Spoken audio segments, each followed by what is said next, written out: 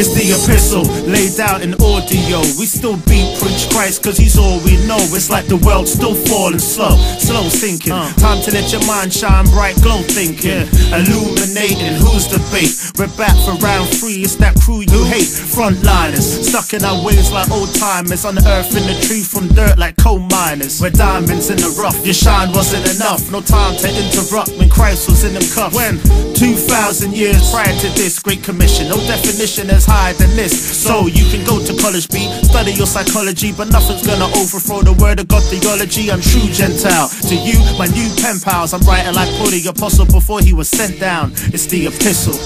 Do we begin again to commend ourselves? Or do we need, as some others, epistles of commendation to you, or letters of commendation from you? You are our epistle, written in our hearts, known and read by all men. Clearly you are an epistle of Christ, ministered by us, written not with ink, but by the Spirit of the living God.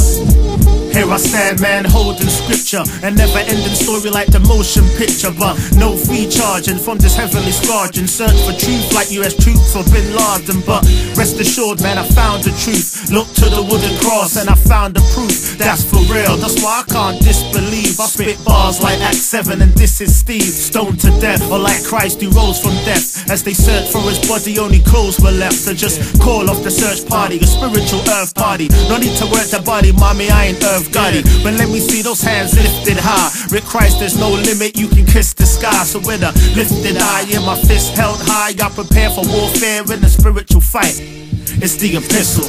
Moreover, brethren, I declare to you the gospel which I preach to you, which also you received, in which you stand, by which also you are saved, if you hold fast that word which I preach to you, unless you believed in vain.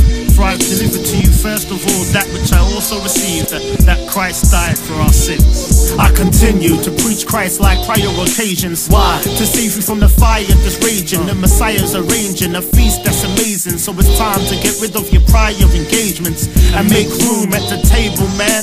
Christ got connections like the cable, man, but it's free installation, no mental interrogation. Your soul's salvation, important like reputation. So fix up before the sky splits up and the earth quakes and shakes and the dead gets up to face Jesus Christ, our Lord and Creator. Earth's course in danger, forcing a Savior to get course with these sinful men. I beseech you, turn from your sin, my friend. Is this the end? No lights, no stage, no camera. Christ can set you straight like a chiropractor.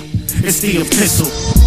But God be thanked that though you were slaves of sin, yet you obeyed from the heart that form of doctrine to which you were delivered. And having been set free from sin, you have become slaves of righteousness.